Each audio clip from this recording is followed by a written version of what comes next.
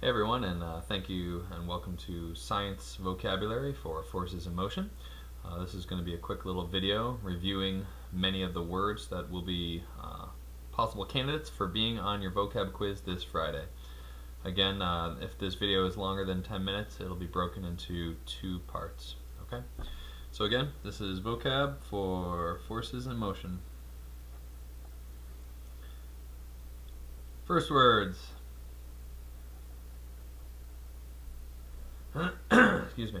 Velocity. Based upon a lot of the things you may have already seen in class, in our discussions, we're going to actually, first word being velocity, I'm actually going to stop and go to the fifth word, which is speed. Please remember, speed is basically defined as a distance in a given direction, distance in a given period of time. That being said, miles per hour.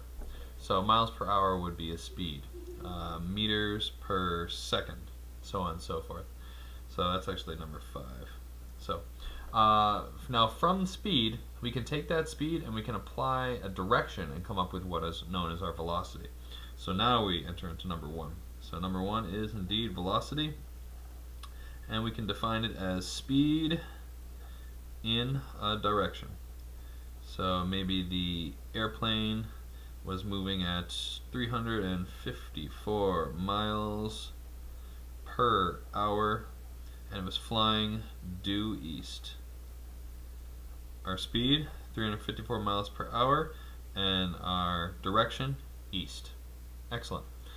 Alright, moving on here. Number 2, mass. We talked about mass in the beginning of the year when we were doing the dunk tank and density, but just remember that mass is the amount of, the measure, the amount of matter and or stuff inside of an object. So the amount of matter measured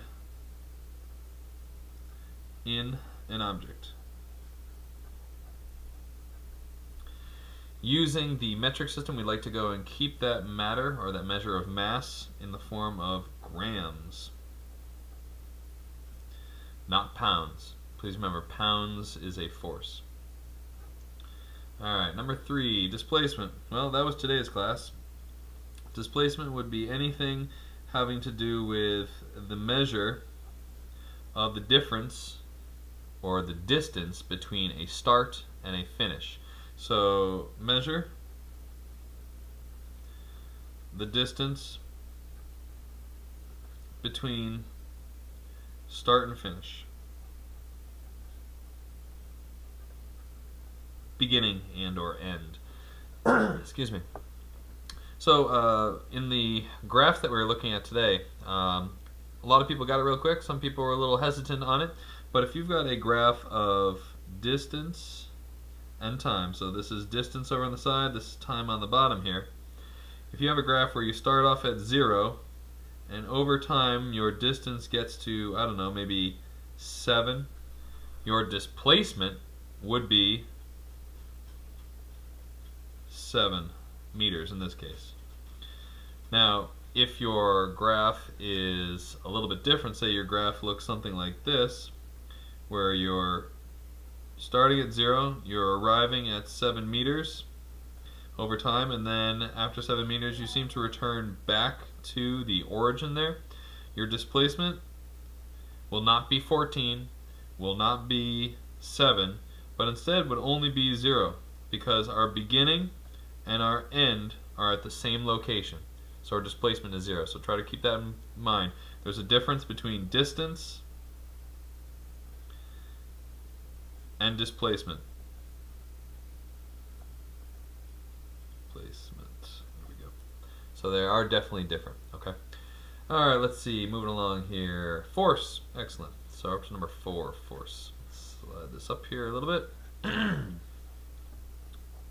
Hope everyone's had a chance to look these words over at least once, and you're not doing this for the first time. Thursday night, Friday morning, before the quiz on the ride in. And if need be, I can actually show you a quick little way to save this video so that if you wanted to listen to it through your headphones and or on your computer. You could do it that way as well. Alright, so force. Contrary to popular belief, most people refer to a force as either being a push or a pull in a given direction.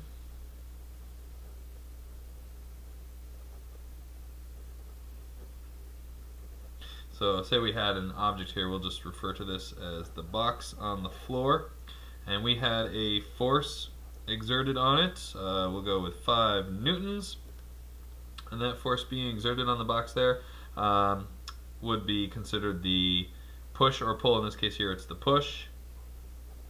I'd like to remind people, when it comes to pushing and pulling, there's only really one true pull, that being that of gravity.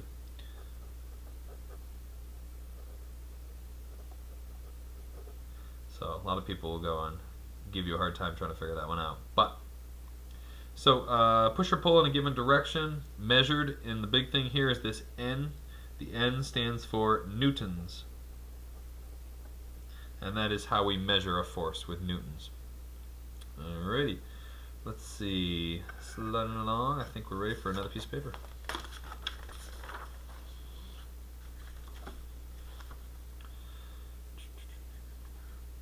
Alrighty, so up to we get to skip number 6. Number 6 is a skip. Number 6 will not be on your quiz. So we can jump straight to number 7. Alright, number 7. Unbalanced forces.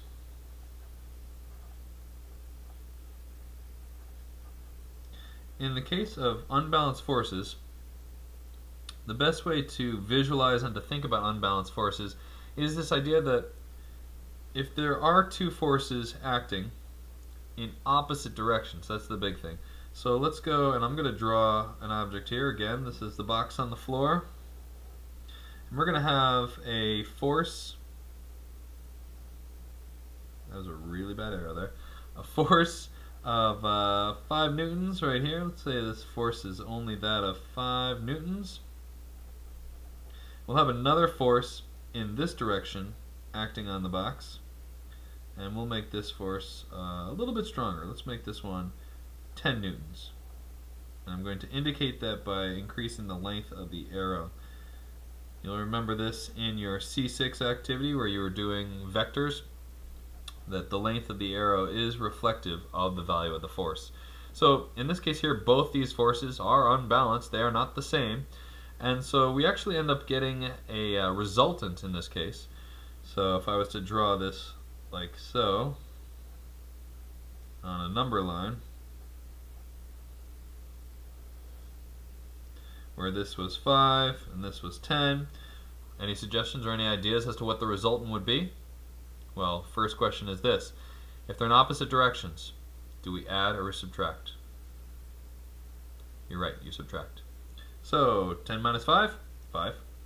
At which point I can now draw in the resultant force,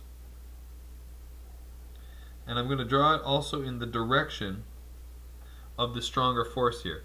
You'll notice that the 10 newtons is obviously 5 stronger than the 5, so the resultant force would be 5 newtons, and it's going to be in the direction of left, the stronger of the original 2 forces. So unbalanced forces usually will result in what we like to call a resultant,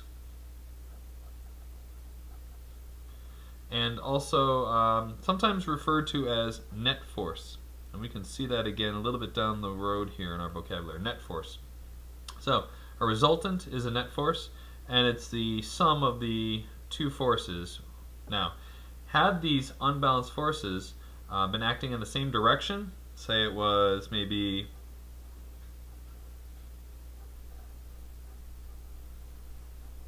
five newtons and 5 newtons,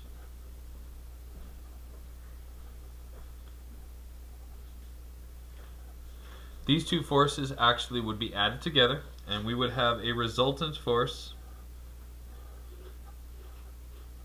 of 10 newtons. In this case here, we've now left this idea of unbalanced forces, and we're moving into something called balanced forces. So I'm going to jump to balance forces, which is number 11.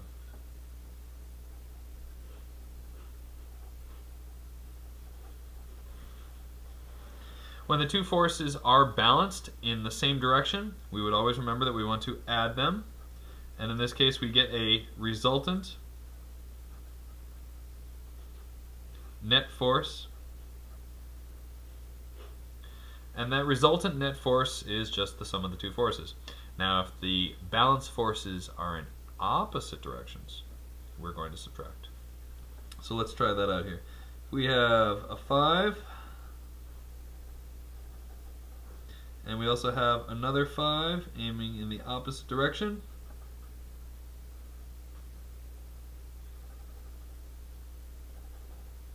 Five newtons, 5 newtons.